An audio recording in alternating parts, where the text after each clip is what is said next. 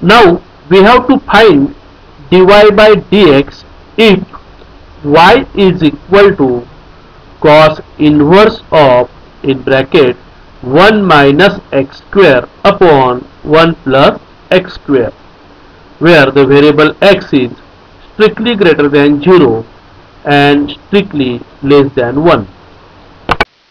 To find derivative of inverse trigonometric function, first we have to learn these formulae.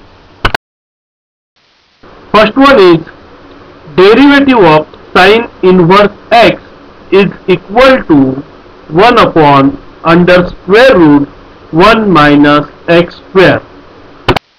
Second one is derivative of cos inverse x is equal to minus 1 upon under square root 1 minus x square.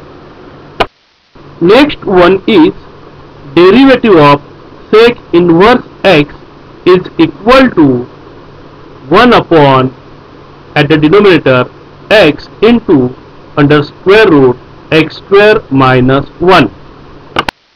Next is derivative of cosec inverse x is equal to minus 1 upon x into under square root x square minus 1.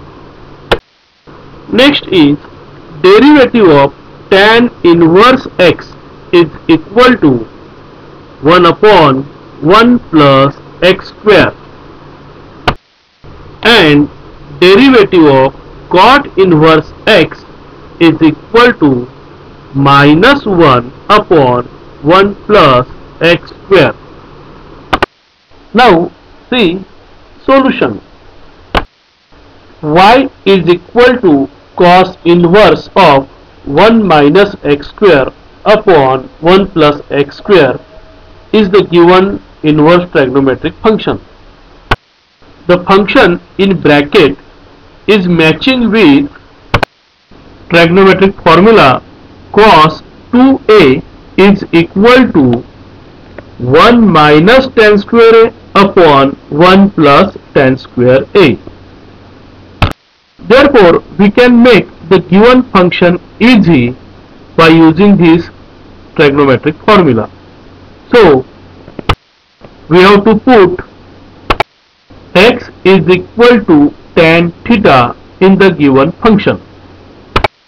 Therefore, we can write theta is equal to tan inverse x.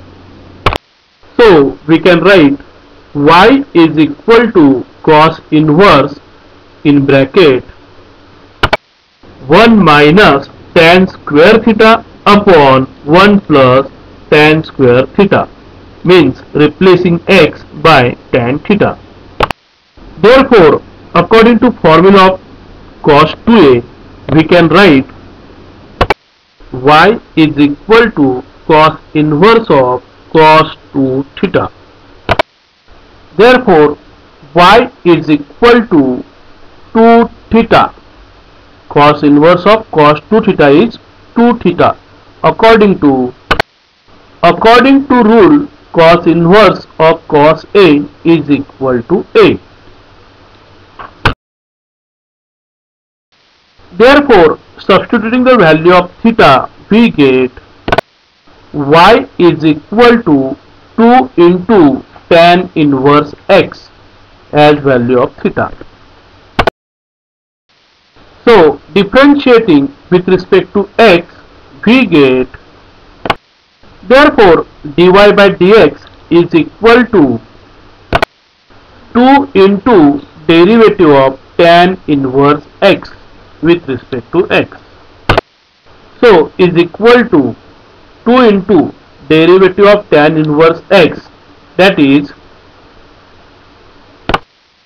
1 upon 1 plus x square.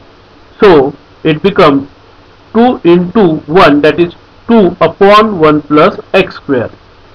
This is the derivative of the given inverse trigonometric function.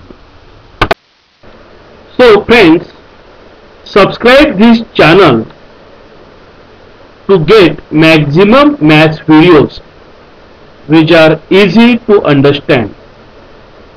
I am am trying to upload maximum videos covering syllabus of all type of education and useful for all classes.